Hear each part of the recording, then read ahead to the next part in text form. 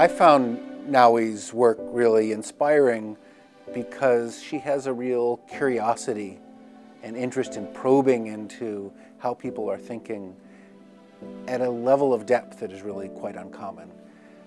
I also like the fact that she likes to experiment. She likes starting to go down a path with her work, not really knowing where it's going to end up. The Broad is an experiment. The whole, place is an experiment. And people encourage you to take risk. It really fosters creativity, innovations. I spend a lot of time walking around the Institute. On each floor, every possible walls, they have this huge whiteboards. And then on whiteboards, oftentimes I found these interesting writings that were left by scientists.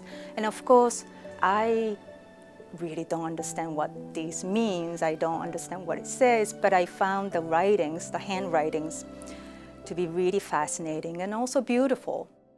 So I started tracing without really knowing what I'm going to do with them. I was collecting a lot of that sort of data for me.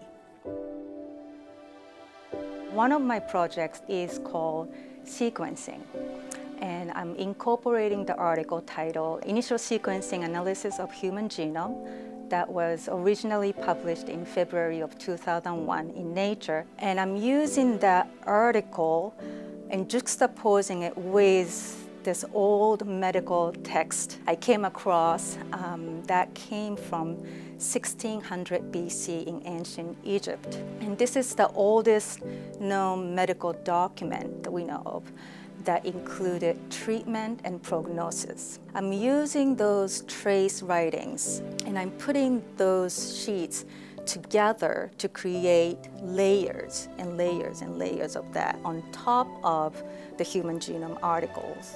So I'm trying to create this sort of interesting synergy with something really old and something what's happening now. Human beings are seekers, seeking for new knowledge, discoveries, and truth. So we're always seeking, and then for physicians and researchers and scientists, they're always looking for the best treatment at that time. So we're only going to go forward. But at the same time, taking time to even look back or look around or going back to the starting point to see the things differently is really important. We should be questioning ourselves. We should be pressing the boundaries. And I think this is just another example of the Broad being adventurous, the Broad doing experiments, and the Broad trying to look at important problems, even if they're old problems, through a new kind of lens.